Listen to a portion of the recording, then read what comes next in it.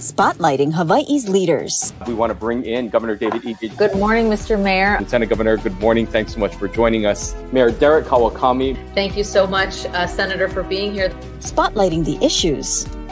Where is the virus right now in our community? How much is this overall going to cost the state? How are you responding to the community's concerns? Talk about the level of citations that you guys are writing. Spotlight Hawaii with Yanji Denise and Ryan Kalei-Suji on the digital platforms of the Honolulu Star-Advertiser.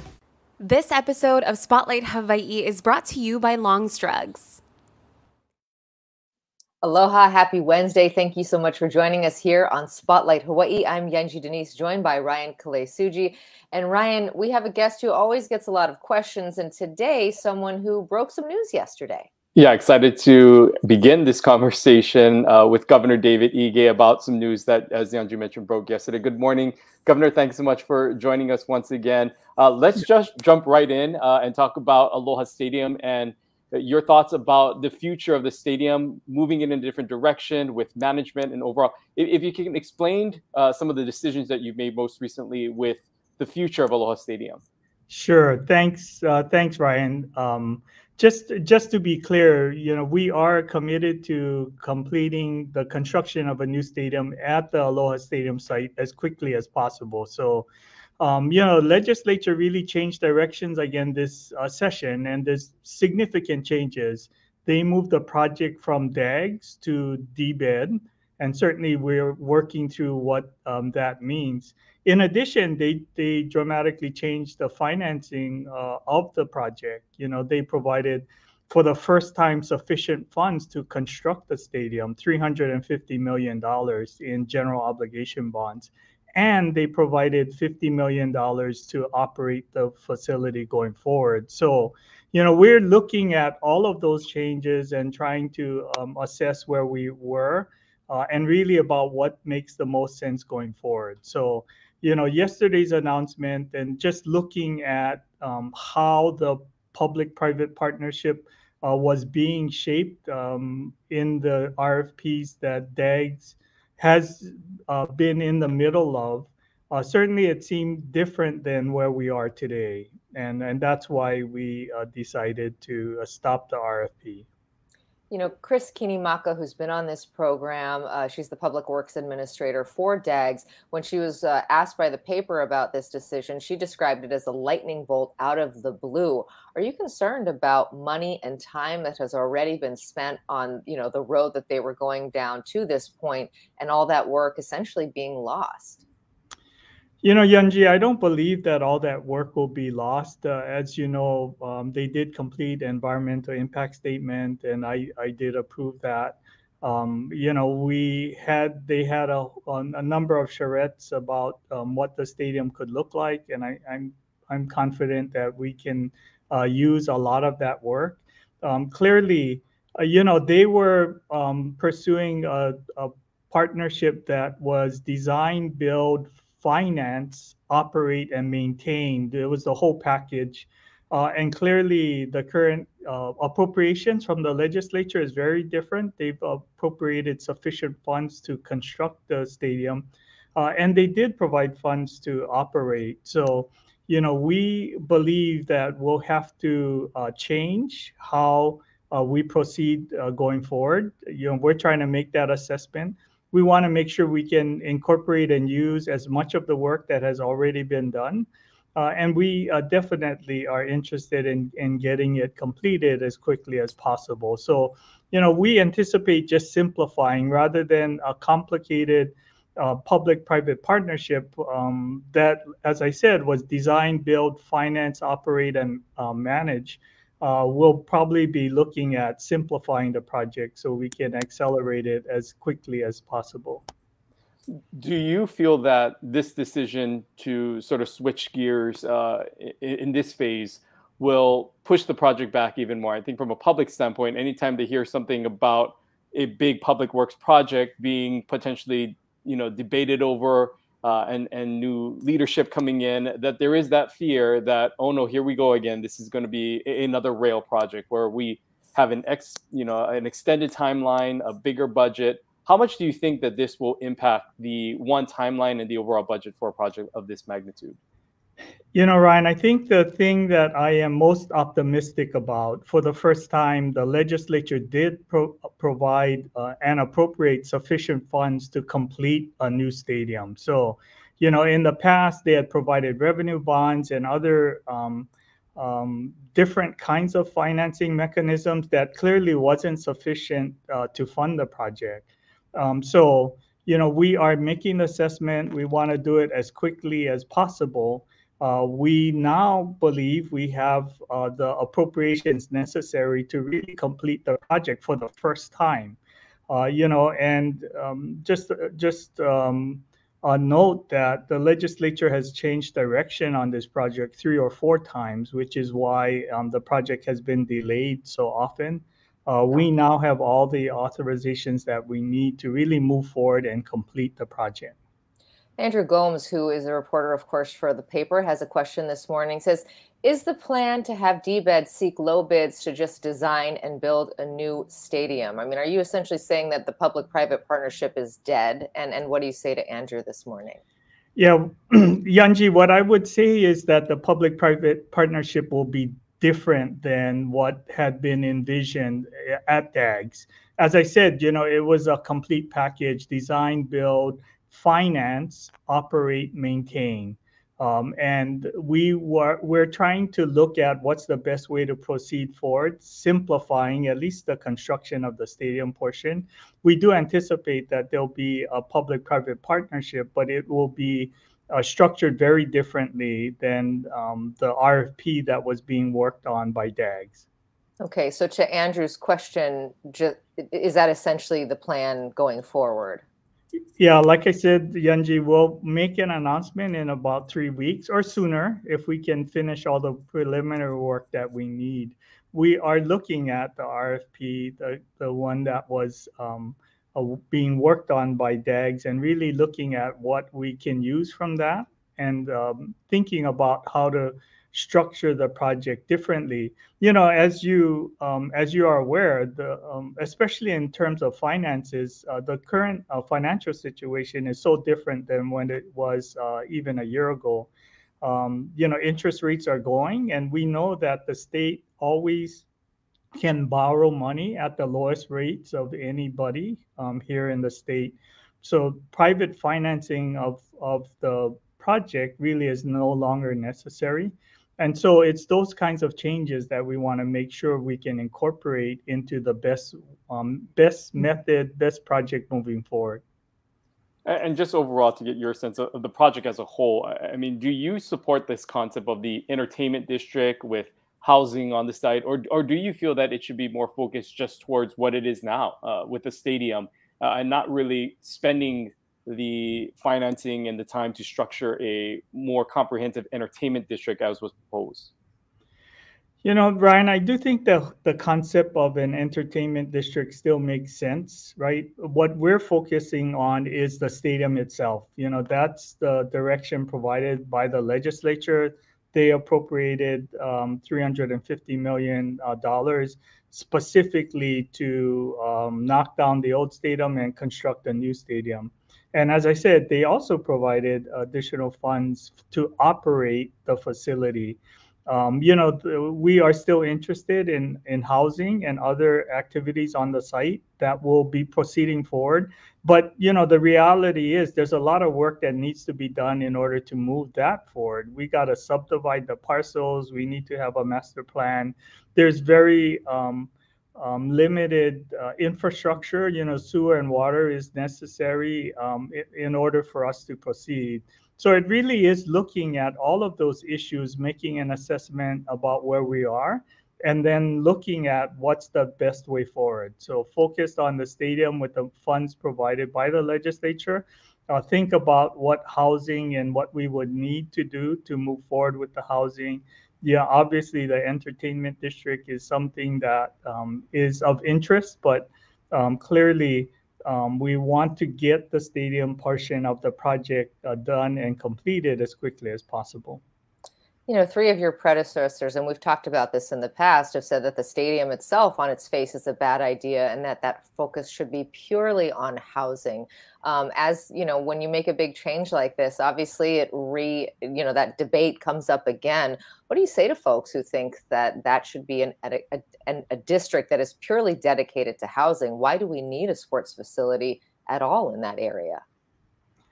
You know, Yanji, I do believe it's important that we have a sports facility. And, it really is a big part of the University of Hawaii. I have to confess, I'm a graduate and a fan.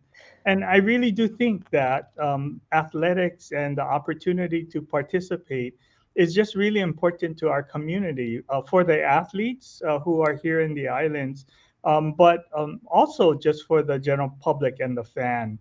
We've done well in different areas. I do believe there's support for football at the University of Hawaii. We do need to have a stadium that is appropriate, especially if we want to continue to play in the Mountain West Conference, or if we aspire to be joining one of the other big conferences, we do need to have a facility that's appropriate. All right, we want to switch gears here because we do have other topics to talk to besides Aloha Stadium. So let's move on here. You know, there are some that are calling for the legislature to convene a special session and draft a new law that would reverse a recent ruling by the Hawaii Supreme Court that limits prosecutors when indicting serious criminals. Now, this is because an amendment to the state's constitution back in the 1980s and specific language that some people are calling to be changed immediately. Would you be in favor of this special session? And do you think that lawmakers should be called back into session to change this? You know, Ryan, we continue to dialogue with the legislature about how they would want to proceed. Just a reminder that any kind of legislation would be prospective only. It's pretty rare that we provide for retroactivity. Essentially, the Supreme Court ruled and impacted all of those issues going forward. So I don't see the sense of urgency to try to implement a change. It would be very difficult to have it applied to previous cases. I do think that it's about recognizing that the Supreme Court has ruled we have to pursue grand jury indictments for most of the serious crimes. There are a number of pending cases in process, and we'll definitely have to work to get grand juries convened to consider those. But until we have consensus on what the changes would be necessary, I think it's premature to really talk about a special session. Okay. Since the last time you were on, the Navy did release a truncated timeline when it comes to Red Hill, shaving off about 3 months to the end of the defueling process. Tell us your thoughts on the timeline, and also now the appointment of Rear Admiral Wade to spearhead this effort. Thanks, Yanji. I really I think that it's a huge step forward, the appointment of Rear Admiral Wade. I don't know him. I don't know if I've met him before, but the Navy assigning someone to be in charge, and hopefully so that they can follow through until it's completed, I think is something that I've advocated for. I've expressed my desire to have some of the commands here stay put until we can resolve these really difficult issues. Yanji, as you know, the next step in moving forward, or I guess the first step in defueling the tanks, is to really unpack them. And what that means is, the current pipelines on Red Hill are full of fuel and it's under pressure. So we definitely have to remove the fuel from all the pipelines. And then their defueling plan says that we need to make critical repairs prior to us being able to defuel safely. And we do want to get started with that work as quickly as possible. We continue to work and look at the plans that they issued to really understand what they are proposing and what the timeline. We've had working level discussions with the Navy, and we believe that they are committed to doing it as quickly as it is safe.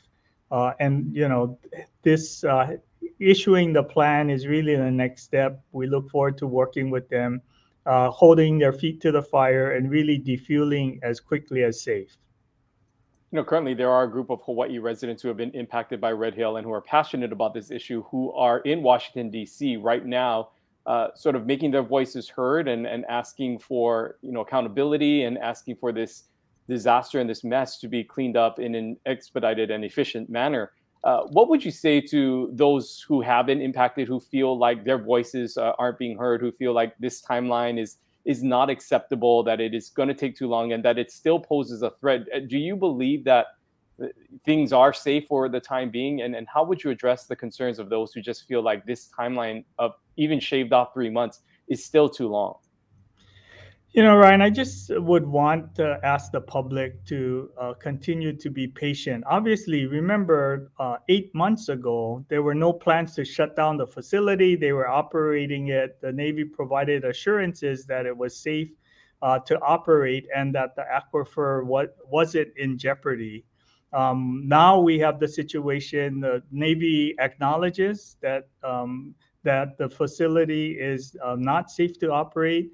They've committed to defueling, and they've committed to decommissioning.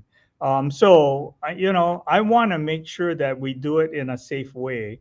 I mean, I wish that we could turn the spigots and defuel in 6 months, but that's not realistic. And I'm not comfortable knowing that there are deficiencies in the current system that could create bigger environmental impact than we've seen so far. So, I do believe that the Navy has changed their perspective on the facility. They're committed to making the improvements to make it safe to operate, and then they're committed to defuel as quickly as possible. So, we're going to hold their feet to the fire and continue to work on behalf of our community. There's a clip that's making its way around the internet right now that 60 Minutes released in an interview with Joe Biden at the Detroit Auto Show, in an interview essentially saying that in his mind, the pandemic is over. Do you agree with the president on that assessment? Yeah, Yanji, I don't believe that the pandemic is over. We are seeing steady progress. This week, we're down to less than 140 cases. We still are seeing across the country 400 people die from COVID or complications due to COVID. So it's still a serious disease. We need to do the things we know that work. The issuance and the approval of the bivalent vaccine is really important, and I would encourage everyone to get the new bivalent vaccine as quickly as they're eligible. That really does make a difference. And I do think that we are learning to live with COVID a whole lot better than we were even 2 months ago. But I do want to remind the public that in June of this year, we were averaging more than 1,000 cases a day. We're at about 140, which is much, much lower, but it's still a concern. So we continue to fight this public health emergency and really working to keep our community safe. We appreciate everyone's efforts to get vaccinated and wear a mask when appropriate.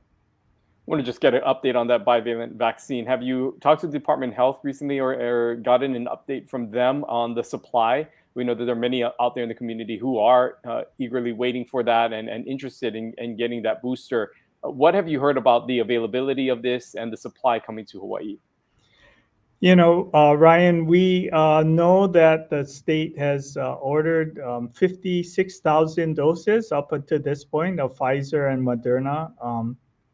We also note that the federal government is distributing directly to the pharmacies that they've been working with. So, that will continue to happen.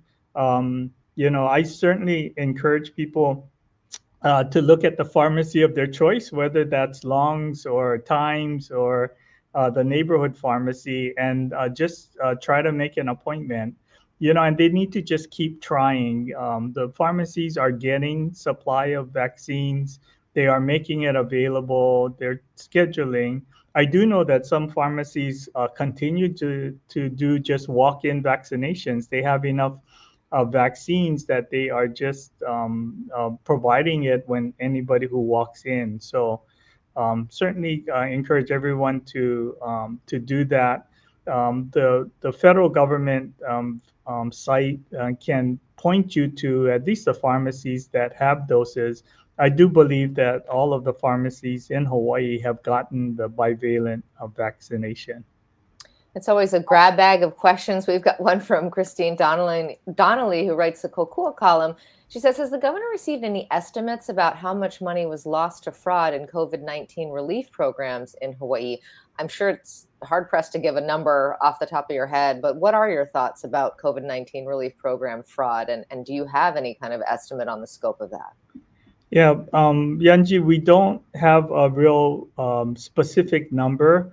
We do think that we were helped a little bit about, in terms of UI, because the real big fraud, big dollar fraud was really focused on UI. This is one instance where our antiquated computer system actually helped us because it was hard to hack into the mainframe to really perpetrate wide-scale frauds. There were a lot of things that we could do to catch it. I mean, my identity was stolen, and I was informed that I became unemployed and was eligible for benefits, even though that wasn't true. So, I have been working with UI and trying to give an estimate. We know that we have to reimburse the federal government for fraud that we find. Remember that we've distributed $6 billion in UI benefits, and Anne thinks that she would estimate about $10 million or so in fraud that we have identified. We're holding up. We'll continue to work with the federal government to pursue fraud when we can identify it. We also have a question about the $300 tax refund that was announced through the legislature's approval and the plan that you had initially floated out there at the beginning of this session, which started at $100, was approved at $300, and you made the announcement of the direct deposits and also the physical checks that will be in the mail. But what can you tell us about that progress? They are getting some reports when people say they are still waiting for their checks, some waiting for the deposits. How are things going on that front with the refunds? Yeah, thanks, Ryan, for that question. Just to remind people, if you filed your tax return, then you don't have to do anything. If you got a tax refund via direct deposit, you will get a direct deposit into your account. If you had a tax refund via a paper check, then you'll get a paper check. But as long as you filed and completed your Hawaii state income tax, you will get that rebate. I just spoke with Isaac just before getting on, and he said that all of the direct deposit refunds have been processed. So anyone who got a direct deposit refund for their income taxes should receive the refund in the next day or so. They've all been processed. It's in the process of being distributed to the banks. The paper checks continue as we get stock to cut the checks. We are cutting the checks. As we had said, we will be complete by the end of October. We are actually ahead of schedule in terms of getting refund checks out, and the supply chain issue of the paper checks is the only thing that would be a delay. I want to go back. I'm just so curious. This is the first I've heard of your identity being stolen. Can you tell us a little bit more about that and how it was ultimately resolved? And forgive me if you've spoken about this publicly. I don't remember hearing about this. No, I mean, early on in the pandemic, when the unemployment system was constantly being attacked, that was the key access point that people were doing it. Somehow my name, social security number, date of birth was available to some hacker. They did submit an unemployment claim in my name. I did turn over all of that information to the Attorney General's office and the UI office, and they were pursuing, trying to determine how that occurred. Obviously, the request was to deposit unemployment benefits into a bank account that wasn't my bank account. We did flag that as fraud, and I know that it's been investigated. I didn't hear what the outcome was of that. Well, our time is almost up, but before we let you go, we've been ending our conversations with you over the past few weeks on a lighter note, because we do know you only have 11 more weeks left in office. And so one of the questions that we have for you today is, of course, as governor, you live in the governor's residence, which is located behind Washington's Place. What is one thing that you'll miss the most about living in that residence? And you know, it is a house that many don't get the opportunity to see, or we see it when we drive by. But what will you miss the most about living and being on the grounds of Washington Place and living in the governor's residence? You know, Ryan, it really has been great to be in the residence. I think the thing that I will miss the most is just the convenience of living across the street from the Capitol, across the street from my office, and really not having to deal with, you know, the commutes. Normally, it would take me a minimum of 45 minutes coming in the morning and 45 minutes going home. That's if there's no traffic accident or stalled vehicle or anything like that. Certainly being less than 5 minutes away has made a huge difference in not having to deal with the stress of driving in every day. It's allowed me to be more productive. Obviously, sometimes it makes for a longer working day because it's 5 minutes in and 5 minutes home. But I think that that's what I'll miss the most, the convenience of being in town, of being able to walk or get access to eating places and restaurants that I normally would not have access to, and being not having to deal with the traffic every day in and out. That is what I'll miss the most. Yeah, and on that point, when's the last time you drove a car? I haven't driven a car, and the last time was when I took vacation. I think it was in 2018. My kids are terrified about me having to drive. I think I haven't lost it, but certainly on vacation when I did drive, they reminded me that the view is different from the driver's seat than from the passenger seat. So we'll have to see how that goes. It's like riding a bike. You'll be fine. Yes. Well, Governor Ige, thank you for joining us this morning, providing updates on a variety of topics. We always enjoy catching up with you, and we appreciate your time this morning. Thanks so much. Yeah. Aloha. Thanks. Thank you. Well, of course, if you missed any part of this conversation, you can go back when the live stream is POW and watch in the beginning, or catch it later as a podcast, wherever you get your podcast, or watch on Channel 50. We led, of course, the conversation with the news that has led the headlines for the last day and a half, and that is the changes to leadership of Aloha Stadium and what's to happen next with that plan, moving it from DAGs to DBED. The governor basically saying that the legislature has provided enough funding for the public-private partnership to not be as essential of a component to how that whole, project operates. He says the stadium itself is the priority. The entertainment district still important, but it sounds like not nearly as high level as it once was. Yeah, and really, he was stressing the fact that he believes that this route is more efficient, will be something that will help in the long run save potentially time and money, believing that this way and this path forward is the best path forward. We are going to be speaking to DAG officials next week to get their take on where they think this came from, because this apparently caught them by surprise. But as the governor has led over the past 8 years, the one thing that many people say is that he doesn't rush to any decision, that he takes his time, And so we know that this was likely one of those situations where this was something that, he has been considering for some time. Maybe he didn't speak about it and let the department know, but definitely he feels that even in this only 11 weeks left in office for him, that this is what's best for the future of the project moving forward, and that this path, as he said, would make more sense in the long run.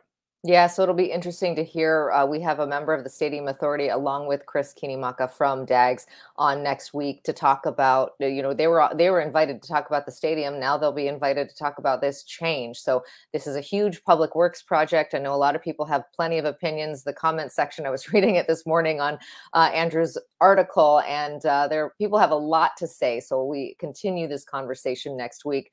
Sticking with the rest of the news we talked about with the governor, in his mind, the pandemic is not over. He doesn't quite agree with President Biden's assessment that the pandemic is POW, really encouraging people to get the bivalent vaccine if at all possible. And also he weighed in on the new appointment of Rear Admiral Wade to head up the Red Hill defueling process. Yeah, said he doesn't recognize the name. He doesn't think that he's met him yet, but definitely thinks that this is a step in the right direction to have this point person. His concern and his hope is that, Admiral Wade will stay in this position long enough to oversee the entire project and not be reassigned after a few years, saying that it is important to have continuity in this, and that the military, he believes, is taking the right steps to right this wrong, and that the conversations have improved. The timeline, of course, is not up to the liking of many, but said that they will continue to hold the military accountable for this plan and this timeline moving forward.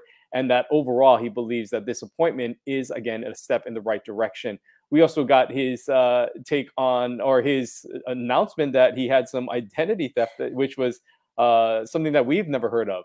That's right. That was very interesting. He said early on in the pandemic, when people were flooding the unemployment office with claims, someone was able to steal his Social Security number and all of relevant information and actually try to file an unemployment claim in his name. We know that this happened to, many other Hawaii residents. Very unexpected for that to happen to the governor himself. Not clear as to where that fraud claim is right now in terms of catching the person who perpetrated that. But interesting to hear the governor's firsthand experience with that. He hasn't driven a car since 2018. And so in a few weeks, we will look forward to seeing him on the road. Yeah, that's right. Well, we always appreciate having the governor on and appreciate all the comments and questions that were submitted by our viewers. On Friday, we head back into the political world and spotlighting a race for the Senate. That's right. Republican Bob McDermott is leaving his role as a representative. He's represented Eva Beach for a very long time in the state legislature. Now he is challenging Brian Schatz for U.S. Senate. We're going to hear about his campaign, why he's decided to make this move at this point, and why he thinks it's time for a Republican to take that seat. So do join us right back here at 10:30 on Friday for another edition of Spotlight Hawaii. We'll see you then. Aloha. This episode of Spotlight Hawaii is brought to you by Long's Drugs.